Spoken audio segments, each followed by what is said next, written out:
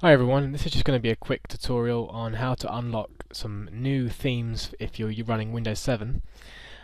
You might notice if you go to Personalize and you have a look at the themes which come with Windows 7 as default, there are some hidden ones in the background that Windows only gives you depending on which country you've installed the operating system for.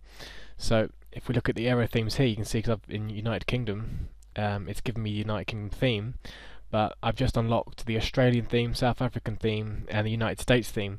Now this is really easy to do, and you just go to your Start, go to your computer, go to the drive where your Windows 7 is installed on, go to Windows,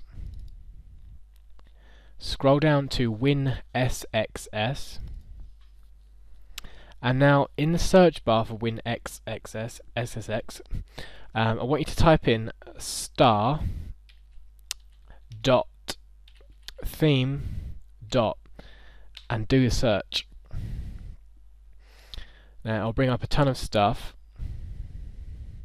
Okay, once that's done, what you're looking for is these icons here, these extra themes, and I'll just change that to thumbnails. You're looking for these files here, and all you do to install it is you literally double click, and you can see it's just put the Great Britain theme on for me there.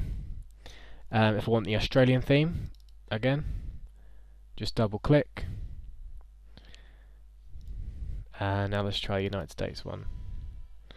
So obviously that theme changes the backgrounds, changes the sounds, and just the whole look of your desktop. So there's the hidden themes in Windows 7. That's just a quick tutorial. Don't forget to rate, comment and subscribe. Thank you guys.